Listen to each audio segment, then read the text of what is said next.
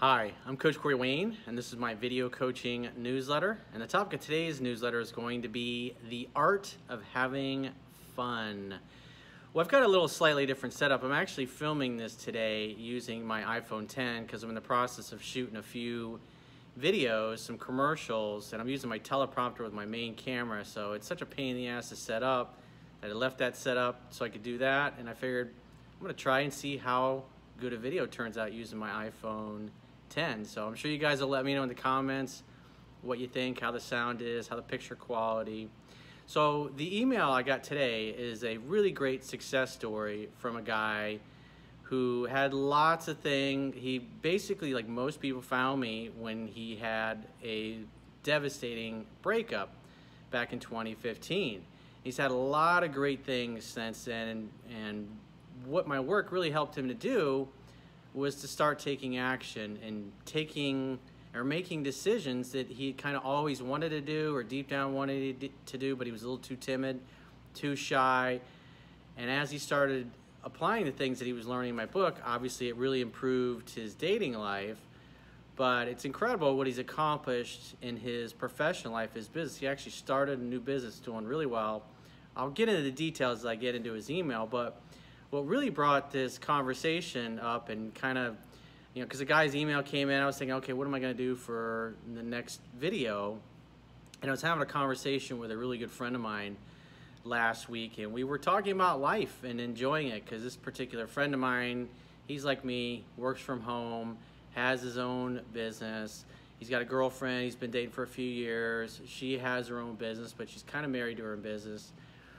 And so he's been like me his whole life. He's been a serial monogamist, and he's never really, doesn't feel guilty about not being married, even though people, including his parents, are like, when are you gonna get married, when are you gonna have kids, even though his siblings have children of their own, and they're, quite frankly, they're not really happy in their relationships. And so my friend and I, one of the things we talk about, because I've known him for a long time, is that he does what a lot of people do. He tends to stay in a relationship a lot longer than he should. And what we were talking about was the art of having fun, and obviously that's where the inspiration for the name of this video newsletter comes from, because really having fun, enjoying your life really is an art. And when we decide something's happy or we decide something is fun, really based upon what we decide it means to us. And so like this, what I liked about this guy's email that I'm going to read, this success story, is that he had a lot of things in his life, like most of us, that he wasn't satisfied with. But yet he wasn't really doing anything to take any action, like my good buddy of mine, because we've been having this conversation about him and his girlfriend for about the past year. And the reality is he knows it's time to move on. He wants to move on, but she's a great girl and he has a lot of fun with her. But because of their lifestyle and how he set his life up, where he basically has ownership of his time, and he likes to travel, he wants to be able to hop on a plane and just go somewhere and have fun, and she just simply can't do that. And even when they do travel together, she's on her phone a lot, and she's married to her business just because that's the way she set it up. Now, is it realistic to expect him to completely change her life and change her business to accommodate him? Well, the particular line of work that she's in, she has to be available quite a bit. So unless she undergoes a major radical career change, that ain't gonna work. So my buddy's at this place where deep down he knows he wants to move on and experience something new, but I mean, who wants to go through a breakup? I mean, it fucking sucks. I've been through many of them over the course of my life. And even when you're the one who decides to be the dumper, because it's always worse to be the dumpee, it still sucks. You still feel bad, you still feel guilty, you break the other person's heart, and your friends, your family that have all kind of intermingled with them over the years, now you're gonna kind of split up and go your separate ways. And it's just not fun. It's not a pleasant process. Obviously, when you come out on the other side, like you're gonna see with this particular guy, it worked out great for him. And that's the key, is like, as you're making changes and taking action based upon the decisions that you make, and you're working to make your life the way you want it, the idea is you want to enjoy the journey, because the reality is that, like I talk about in my second book, Mastering Yourself, which you can get for free on my website by subscribing to the newsletter, or on audible.com by doing a free member trial, is that I talk about how to get the things that you want in your life and how important it is to make those decisions. But the reality is, no matter what you decide to do, you're a minimum of a decade to get there from where you are right now. And usually a decade and a half to like really hit the sweet spot. Like when I look back on my real estate and mortgage career, it's like where I got to 2003, 2004, which were like my best years, where everything was going amazing. I mean, I started that journey when I was 18, and so I'm 33, 34, so you figure that's a decade and a half. That's 15 years to get to that point where I feel like, man, I'm fucking crushing it. And the average person looks at that and they see you when you're successful and thinks, oh, that's going to take too long for me to get there. And like we're going to see with this particular guy whose success story I'm going to read, is that this is something that was ongoing in the back of his mind that he wanted to do, but because of the story that he was telling himself, it just wasn't in the realm of possibilities. But what's interesting is that we're always trying to manifest what is really in our heart. We're always trying to do it in some way. So his life, his lifestyle, the people that were involved, he made a lot of key relationships over the course of his life. And then when he got ready to pull the trigger, he had all these people lined up. He knew what he wanted. He was passionate about it. He's gotten great results, which you'll see. So with that being said, I'm going to go through this quote that I wrote, and then we're going to go through the guy's email. Quote says, being successful is the result of the continuous application of the science of high achievement fundamentals. Having fun is an art. It's the conscious choice to continually assign positive and empowering meanings to the majority of what you spend your time doing. Happiness is the art of consciously choosing to be happy no matter what happens or where life takes you. So let's go through his email. Corey, my name is Bob. I'm a huge fan, but that wasn't always the case. I found your work after a devastating breakup in 2015. It was because I was weak and needy. I was made fun of a lot as a kid and young adult for having gynecomastia, man boobs, and not the kind that you can work out to get rid of. I probably butchered that word, but so you can imagine, obviously the guy got teased a lot, and what do you think that does to a person's psyche? You probably heard, you're not attractive, you're not good enough, you're not worthy, you don't deserve to have what you want, no girl's gonna want to be with you because you got fucking man boobs. Can you imagine? So obviously a story gets created in his head that he tells himself, and he lives his life with that story in his head, and it affects everything in his life, not just his personal life.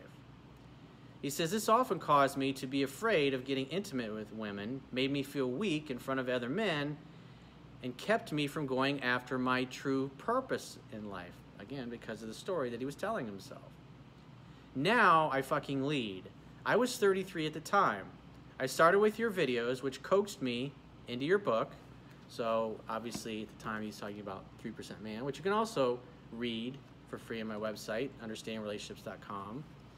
And you can do an Audible free trial and get that as well. Actually, I think it's in the United States, Germany, France, and the UK, I think, at least at the time of this video, that they have an offer where you get 2 free audiobooks if you do the Audible trial. So you can actually get both my audiobooks for free if you decide to do that. If you're a lifelong learner like I am, it's a great way to learn and to save money, obviously. So he says, I've since listened to 3% Man over 15 times and have physically read it once. I still go back and listen to chapters about once a month to keep centered. I've also purchased your new book and have listened to it once. My morning routine always involves some Corey Wayne. Since 2015, I said, fuck it. So what does that mean? He made a decision. It's like one of the things that Tony Robbins says, is that the quality, or I should say, it's in your moments of decision that your destiny is shaped. So he got to a point in his life where he's like, fuck it, I'm tired of living this way. Remember the art of having fun. I want to enjoy my life. I want to have fun. I've always wanted to do this or that, whatever happens to be. Fucking, I'm going for it anyways. So he said, what's the worst that can happen? You'll fail, and if you fail, guess what? You're always going to learn something. He says, well, let me tell you what does happen. This guy with a total dad bod makes women's legs shake and scream his name during the indoor Olympics. You fucking animal. I've dated and slept with many women, caught ridiculous red flags on the first date, deflected tests with smiles and smirks, and kicked my jealous beta male tendencies to the curb. Women I get serious with always stay in the 8 to 10 range on the attraction scale, according to my book. And for those of you who want to know, it's in the chapter, it's all in the numbers. That's where the attraction table is. And I can easily gauge their attraction. Thank you for that. Well, you're welcome. Also, since then, I have opened 2 restaurants, and I'm striving to open more. Now listen to this. This is in a short period of time, but people look at this and go, oh, he's an overnight success. Well, really, he's been preparing for this his whole life, whether he was realizing it or not, because he was into this stuff. He had a dream, a vision, it was in the back of his mind, but he always said, there's no way you can do that. I mean, how can a guy with man boobs do something like this, right? It's understandable. So he says, one restaurant hasn't even been open for a year, and we have over 30,000 likes on Facebook, and I checked, I looked it up. And he's got almost 2,000 ratings in his restaurant. 4.8 out of 5 stars. The people, well, you know what they said? They said the food is amazing, and they said the service is amazing. I mean, everybody that's watched this, how many times have you gone to a restaurant, especially a new restaurant that just opened, and you're like, this place is really cool looking, and then you get your meal, and the food just is average, or it kind of fucking sucks, and on top of that, it's expensive. You ain't gonna go back to that particular restaurant. And it's amazing to me, as being a guy that tended bar and waited tables for several years in his life, which I have a lot of extensive experience in the restaurant business.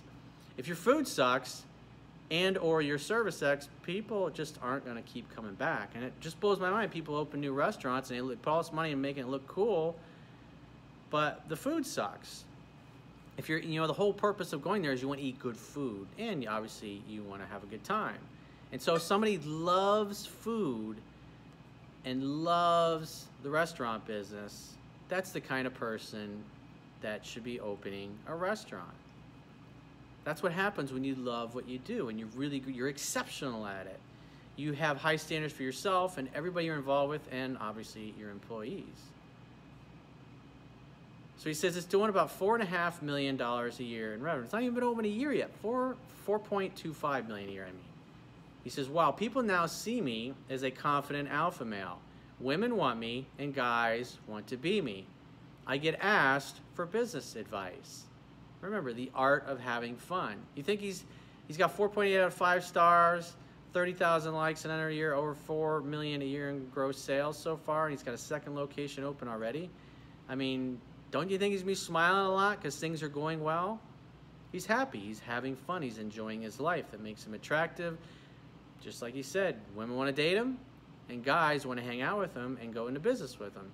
And so he says, I had a state representative ask me if I wanted to enter a restaurant partnership with him and his group. Why, yes, Congressman. Let me think about that, and I'll get back to you. 12 years ago, I was working at a fast food chain. So obviously he got experience in the restaurant business.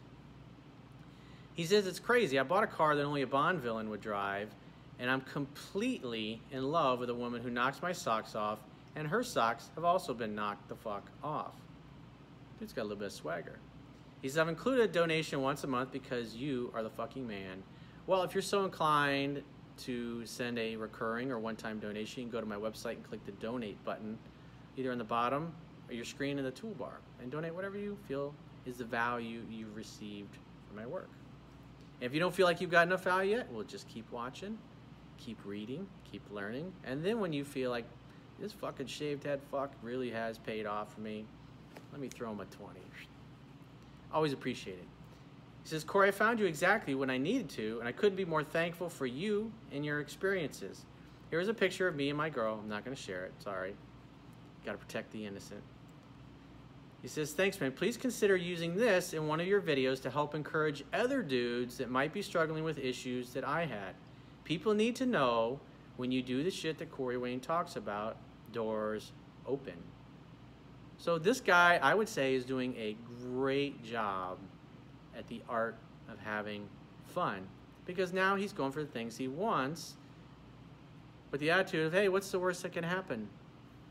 And look how it's paid off for him. When preparation meets opportunity and passion and heart, and you can do something that sets your soul on fire, everybody is going to take notice. And what that means is a lot of other opportunities are going to come your way because of it. So if you'd like to get my help personally with a challenge in your personal or professional life that you may be having, you can go to my website, click the products tab at the top of your screen on any page, and book a coaching session, and I will be happy to help you. And until then, I will talk to you soon.